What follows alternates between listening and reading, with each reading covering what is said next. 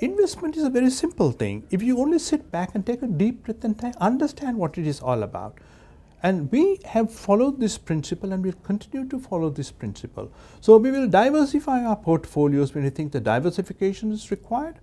We will use overlay strategies like currency strategies or short-term strategies when we have to modify, and that principle or that philosophy will continue. So active, dynamic, nimble, sensible approach to modern day investing is our philosophy, and that will remain for some time.